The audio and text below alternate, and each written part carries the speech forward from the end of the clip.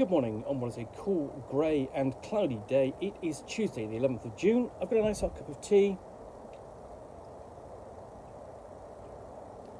and a box to continue unboxing.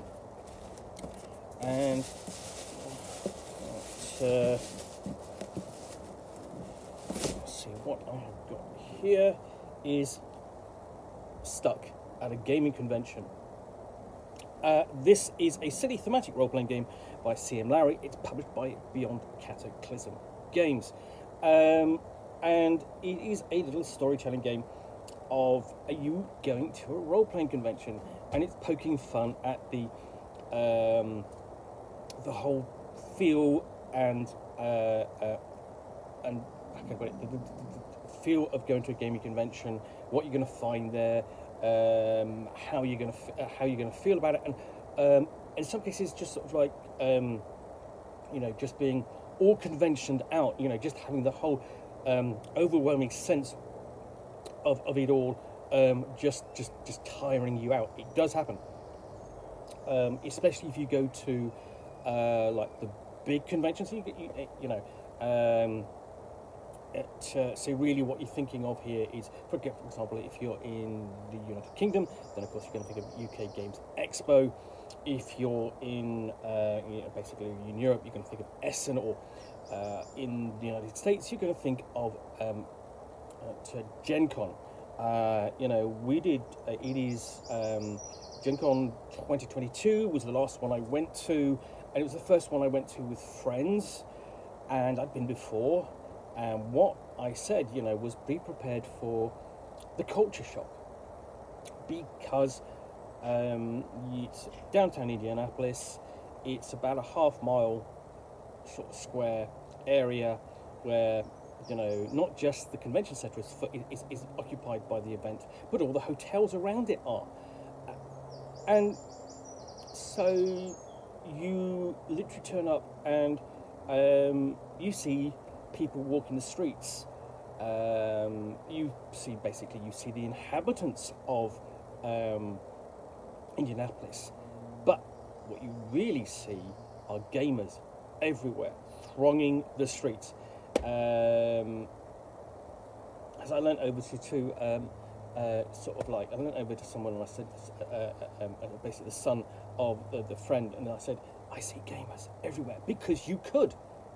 And it is overwhelming, because you don't often see, as a role player, as a gamer, you generally sort of like game with a small group, 5-6 people on a regular basis, or you might go to local groups where there might be 30 people. Here at those events, you're going to see thousands and thousands, and it's all overwhelming. And there'll be a massive trade hall where all you will see is just gamers perusing things to buy. The things the trade hall essentially is the equivalent of sort of like of a week-long or a weekend-long supermarket for gaming that you don't have access to at any other time of the year. So this is a game in which you, as it could be yourself, it could be a character, attend a gaming convention. And you'll have experiences there, and the aim essentially is to have fun, not suffer too much fatigue or famine, where you just work yourself so hard because you're having so much fun, you drain all your energy and make yourself hungry. I've done it. I've not done it with food, because I've done it with water, where it's been so hot. I got dehydrated, not badly, but enough where I literally had to walk away from a game and come back with a couple of bottles of water, which I just drained. But anyway, so enough about that. That's what we've got here, and you are going to be basically encountering different locations and different types of people. So it can you have a fandom encounter. You've got a list there. On the list there is you've got cosplay monster, leafletier monster, crowd monster, storeholder monster, food court, and nap station. And example of play. You've got also example of play. You've got how to play there. Sorry, then you've got the example of play.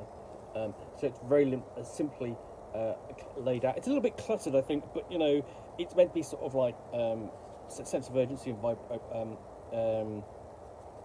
vibrancy. And each of the following pages highlights a particular encounter. So you've got a cosplay monster, fantasy orc, space ninja, a generic superhero, wizard with a sparkler, an actual police officer, and all of the above all at once.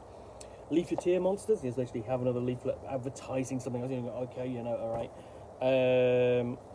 Crowd monsters. Yeah, if you have a fear of crowd, an issue with crowds, role-playing games, conventions are going to be an issue, I think, for some people.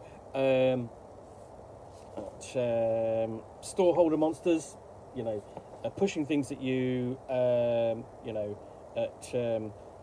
trying to buy things and so on. The food court,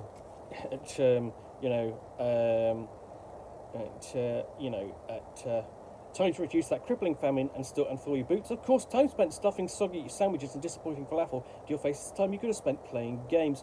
And then we've got the counter at the nap station where you can just sit and nod off. Thankfully, never actually come across. I've never actually had fallen asleep at the convention, to my knowledge. And then we've got the gaming phase. You think like Settlers of Taken or Takan, not Settlers of Catan at all. Storm the Castle. So this is as much sort of like influenced and generally by board gaming as much as it is for other things. You know, Thorgats the Zuckins, you've got an arm wrestling contest, Escape the Dungeon, so your live experience and so on.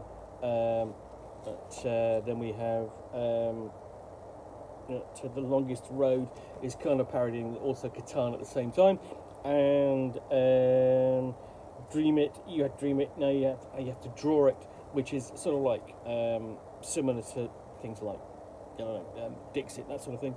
And then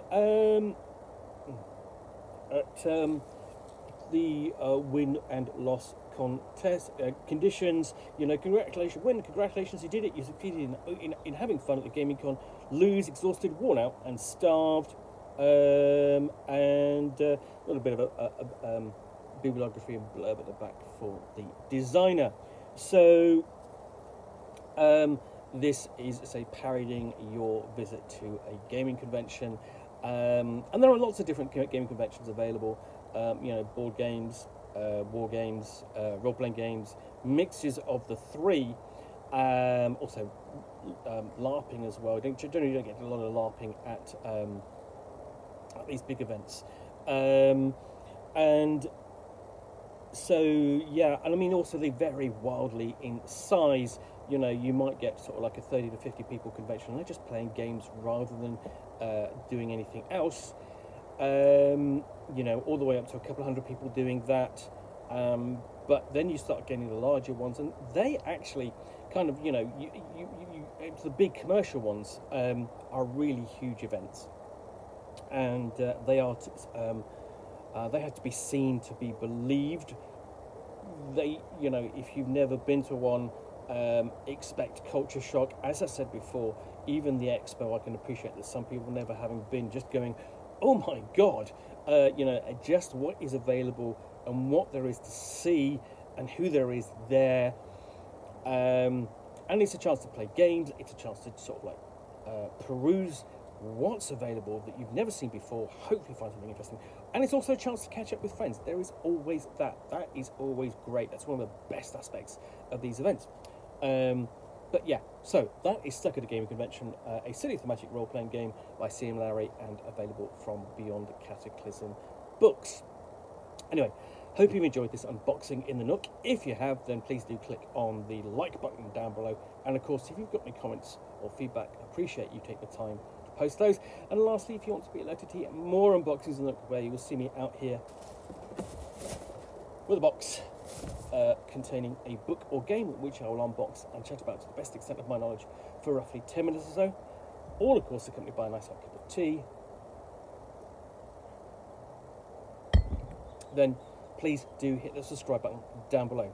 Thanks again for watching. Be back again soon with another unboxing in the Nook. Bye for now.